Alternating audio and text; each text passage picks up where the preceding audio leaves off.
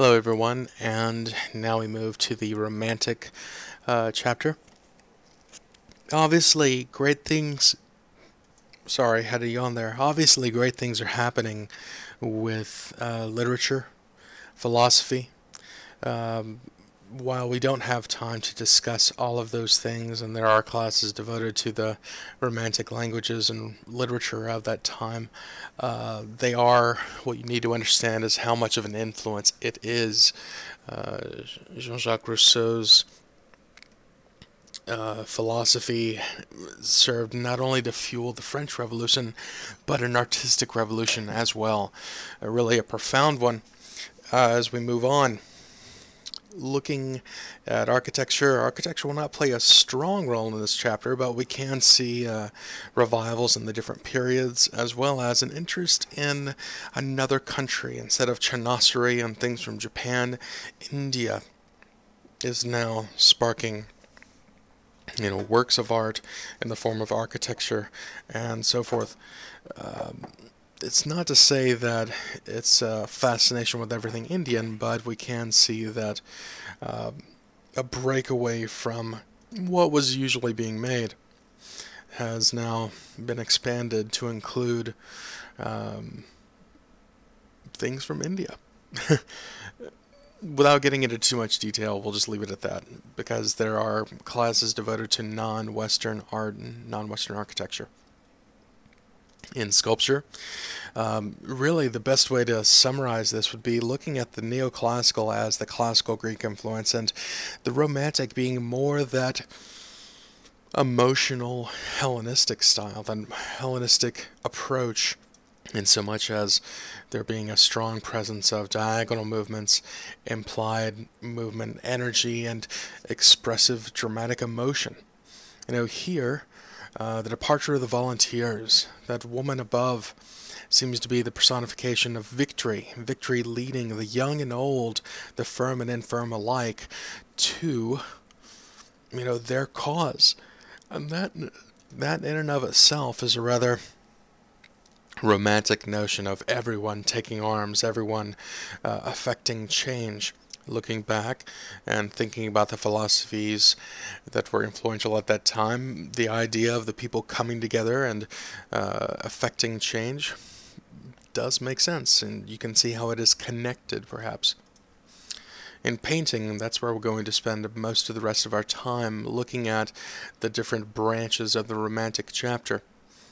Obviously, here William Blake has presented a rather non-traditional depiction of God, as God breaks the clouds away, or rather produces the light and the darkness, and begins to plot the world, creating the universe with not just laser beam light from the sun, but from what, kind of repeats that ray of light of the sun in his hand with a compass. If you look closely, you'll see that it is in fact a compass and not necessarily laser beams. Moving on to something else very different is a question, not necessarily a question, but something that breaks away from the tradition of painting in general. What was painting before? Painting was something to educate, yeah, for the sake of religious painting, sure. To decorate. Here's a pretty vase. Here's a pretty flower. This is a beautiful landscape. To glorify, whether it's religious or political. Here, and of course, there was sarcastic artwork making a commentary. Uh, Here, social justice is being addressed. Whereas a corporation, in the case the company that owned the ship that was the Medusa, crashed, began to sink. Only the people that could get on, the higher ranking members, got on the life rafts and made it away, seeming to tell a story that they were the only ones who survived, when in fact there were 15 survivors. Men crowded together on a raft, began eating each other after they died, well, or presumably after they died. Some men, mourning their son. We see some classical references here. This is one of the traditional poses of mourning. We've seen that before with the First Nations tribesmen mourning the death of General Wolfe. I almost said Jennifer Wolfe. General Wolfe. Here we see the father mourning the body of his son. Jericholt here wanted to bring to light the injustice that was these survivors. Now you're thinking, Mr. Fernandez, no one survived. Well, the doctor on that boat that made it couldn't sleep at night, and his conscience got the better of him, and he broke the news. This is a horrible tragedy that they would just leave these men behind, and so he seeks to bring to light, using his art as a flashlight on issues, rather than just being a pretty picture.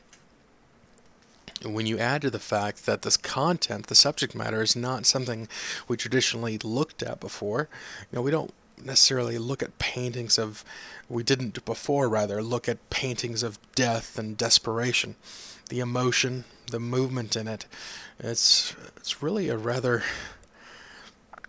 graphic bit of content and subject matter when compared to the previous works. Now, is this simply a dark and tragic painting? Well, if you look really closely, you'll see that there is a bit of hope on the horizon. As all these men clamor and wave their shirts and wave bits of fabric, they are trying to gain the attention of this boat on the horizon. And believe it or not, some of them do get rescued. While there are several dead bodies on the raft, more in the water, some survived that were not on the original life raft. Looking at the painting on the left, we can see the portrait of a madwoman. Now, some people might think, well, how do you know she's a madwoman? You could, take a look at the hair, the look in her eye, the way her eyes are bloodshot, the smile. Clearly, she's either giving someone the greasy eyeball or, thinking of doing something. She's not just sitting there like that blank stare that Napoleon had. Something is on her mind. When you discover that she was in fact a baby killer, well, that kind of adds things. That kind of makes things different. What is he doing here? He's presenting a different type of subject. Oh, it's a portrait. Oh, it's a portrait of a baby killer. Bringing to light those that were ignored or those that were simply put away. Jericholt here begins to paint subjects from hospitals and asylums. And obviously, the conditions and safety standards have changed in the last 100+ years. Moving from that to something even more playing on the idea of emotions is Delacroix. Something else I want you to be aware of is look at how the paint is being handled. While here the painting is fairly tight, color is starting to play more of a prominent role and have an effect in how we read these images. In the portrait of the madwoman, or the madwoman with envy, the brushstrokes are still pretty tight. We don't see many brushstrokes overall. We can begin to see it in the background, but when we move to Delacroix, we do see a more expressive handling, a more painterly handling of the paint, whether it is the Turks and the Greeks here, Greeks on the left, Turks on the horses. Again, is this a social justice? Is this tragedy or the suffering of the Greek people under the tyranny of the Turks?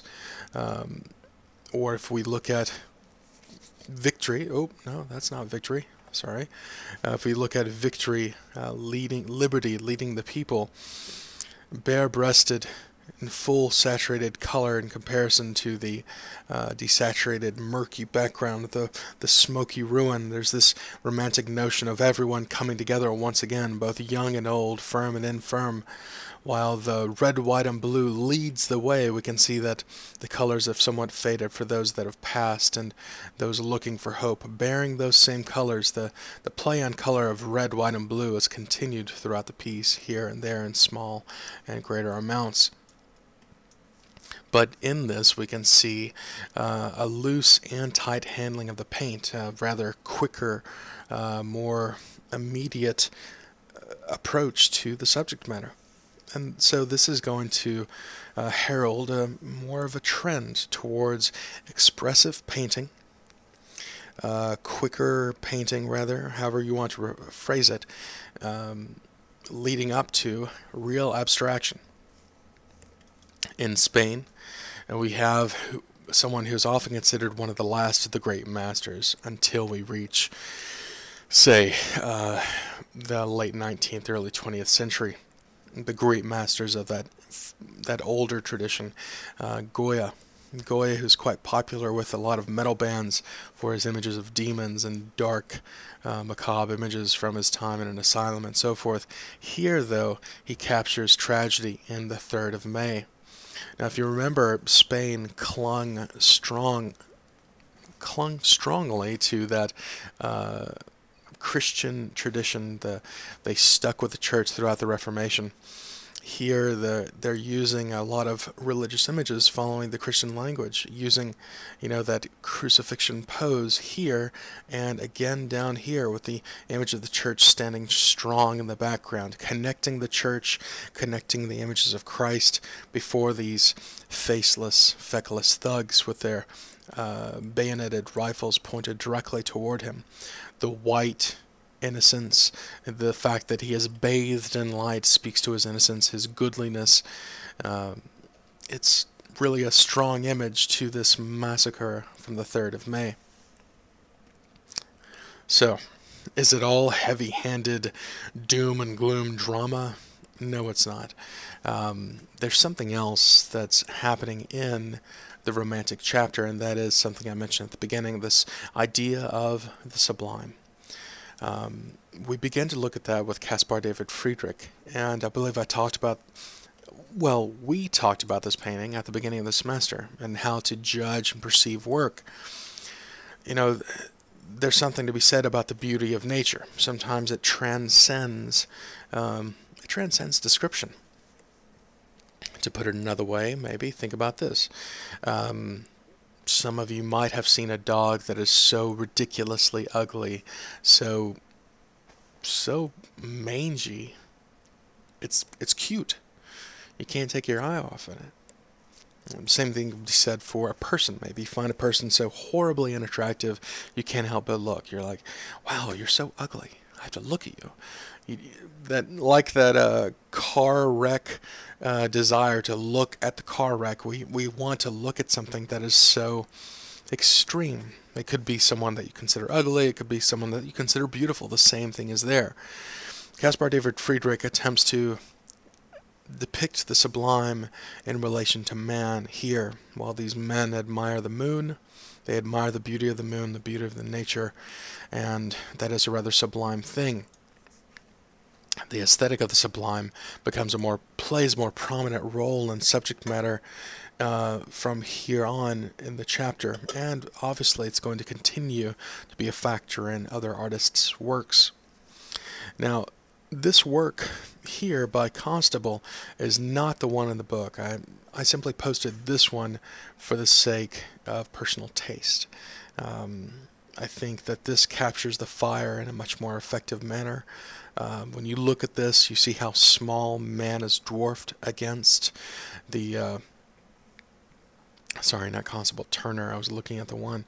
Turner has captured the dwarfing of man against the burning House of Lords and Commons.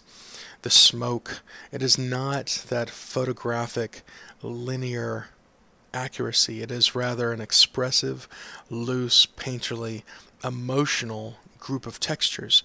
Those textures work together to, create this object that kind of, it implies, but it's not very specific. I think here we can see the beginnings, or at least some of the seeds for Impressionism, whereas it doesn't give us that perfect image like a photograph. It implies or gives us the impression of this massive structure on fire, the roaring smoke, the movement of the smoke. Whether it is a carefully mixed and rubbed in texture of colors, or simply flat, immediate daubs of paint right on top of that. It's really a great piece at looking at the development towards abstraction. I mean, how do you successfully, expressively paint fire? That's a tough question that man has been trying to tackle for centuries, really. Meanwhile, in America, we have some wonderful. The United States has a wonderful tradition of landscape painting, whereas the United States doesn't have massive cathedrals, churches, um, other works of architecture. What we do have is nature. Lots of it. And before the invention of the camera, we had artists to travel about the States and capture the beauty of the States, capture the romantic, sublime, overwhelming vistas that, this nation has to offer. Whether you like the tempest, the storm and the fury, the beauty of the sound and the fury, so to speak, of the storm, or the heavy silence of manless nature. Thomas Cole here has shown how small man is before uh, this vista and this power that is the storm, which breaks trees and destroys without prejudice. Where's the man? The man is here. There's another man here. And so when you look at this, perhaps you can imagine the occasional artist carrying the French easel box. And they're called French easel boxes for a reason. It ties back to the academic tradition, the academic learning, and how France has such a profound influence for artists around the world. Carrying that easel box and the canvas rolled up on his back, finding that perfect spot, and then painting. It is this work by Cole which leads us into an even, well, in my opinion, an even more profound work of the natural sublime that the United States has to offer, the work of Albert Bierstadt. Here in Yosemite Valley, the heavy silence of manless nature is without doubt.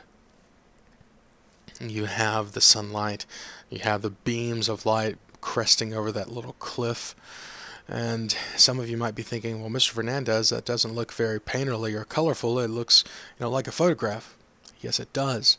But Romanticism is not limited strictly to the handling of paint. Romanticism is also about subject, context. All of those things come together in the Romantic period. And so we end hopefully with that note, or that idea of what is romantic, whether it is the sublime, fear can, evil can be beautiful, or why do people become fascinated with the bad guys, or why do people become fascinated with the good guys? The philosophy. We could have a little conversation about that. What I want you to understand is the romantic notion of the sublime, the romantic notions that are behind these paintings. What does that say about art? It says that the direction that we make art from is shifting. It's not changing to only one reason, but it is expanding. Why we make art is coming into question. Why do we make it before? We made it to decorate, we made it for bling, we made it to glorify, to educate, to dictate, to present our opinion. And now another slot has been opened. Well, I want to make art to capture this. And that's a fairly romantic notion. Perhaps it's most easily understood when we look at the folk art of Edward Hicks. And what is folk art? Folk art is made by untrained people. Now that's a rather revolutionary thing. Think about what John Locke and Jean-Jacques Rousseau were talking about, the social contract, or the contract between man and government. Man has a contract or an obligation not to his government, but to man himself. How is that applicable to artists? It's applicable in this way. Man has an obligation to go to the academy and study the academic tradition, because that is how you make art. That is why you make art. That is where and what you make art about. Enter Edward Hicks and other folk artists. Why do I have to go to the academy? Why do I have to make art that way? Listen, dude, I'm a carpenter, but I want to paint, so I'm going to paint. That in and of itself is another great leap forward in the thinking of what an artist is. Looking to our own culture, 20 years ago or 50 years ago, to be an artist, you had to go to New York. If you wanted to be an actor, you had to go to Los Angeles. If you make it there, you can make it anywhere. Well, the folk artists and the naive artists didn't really hold true to that. It's not that they were, some might have been making a philosophical statement saying, I don't have to do this. Others simply made art because they wanted to.